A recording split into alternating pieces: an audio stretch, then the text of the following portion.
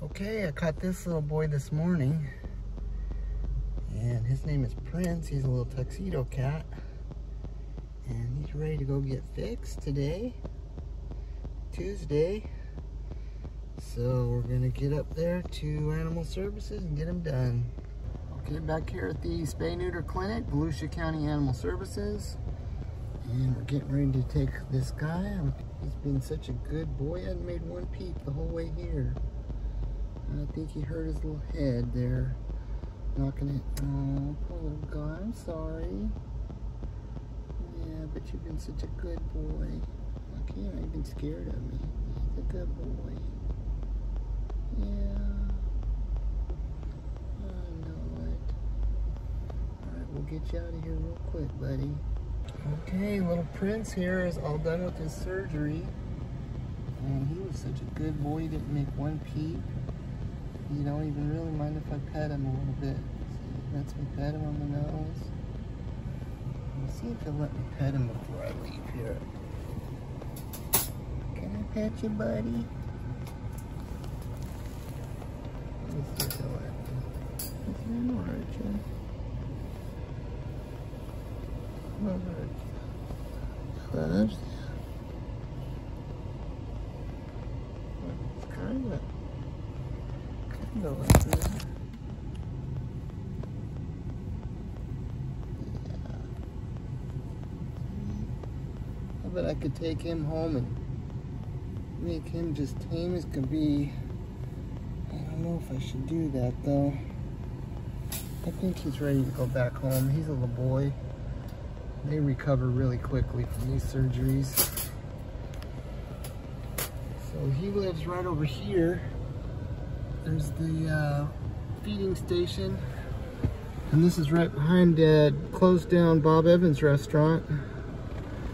And there's usually about 10 cats running around out here, but right now the raccoons are taking over, so the cats are gone.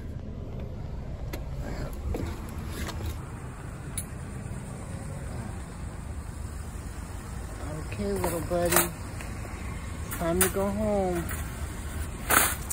There he went. He's out of there. Alright guys, just a little bit of update here with baby Spork. He's doing real good. Look, his eyes are looking better. He's been on his antibiotics. And he just eats and eats. He loves to eat. Tons of wet food. He's not eating the dry yet. So he gets fed about 5 times a day, big portions of wet food. And as soon as he gets fed, he stops crying. And he's got the run of the guest room here. It's kind of like my storage room right now because I don't have a shed. But he's got all kinds of places to hide in here. And he likes to come as soon as I get home from work, lay down with me, and we fall asleep together and take naps, and he just purrs and purrs. And I haven't thought about putting it up for adoption yet. I'm just kind of enjoying having him for a while, so I might put him up for adoption in another 3 weeks maybe, once he gets a little bit bigger. And I know I'm gonna miss him when he's gone. Who knows, he may end up sticking around.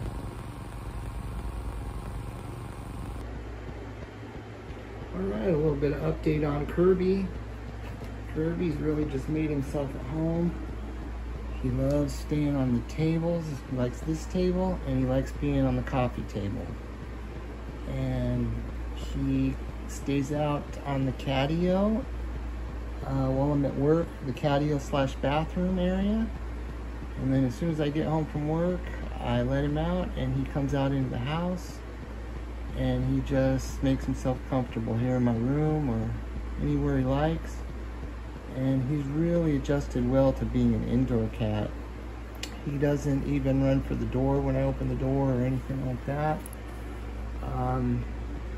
And he's been eating a lot. He's getting bigger. he loves to be held. He purrs when I hold him. And he likes to play and bite my hand. And he's doing well. My other cat, baby Jason, pretty much has accepted him as being a part of the family. He stopped hissing. My other one, Orangey, is still kind of crying about the whole thing and doesn't want to come in the house. But he uses his litter box real good. And he's doesn't mind China one bit. China can put her face right up to him. He won't even move. And he loves his coffee table. That's where he likes sitting. And he also loves going up and feeding at that feeding station up there. But yeah, I think he's gonna do well here. I haven't let him outside yet. I'm really just enjoying him being an indoor cat. And it's gonna start getting cold at night pretty soon. And he's gonna love having a warm place to be on those cold winter nights. So that's the update there. And we'll see you guys in the next one.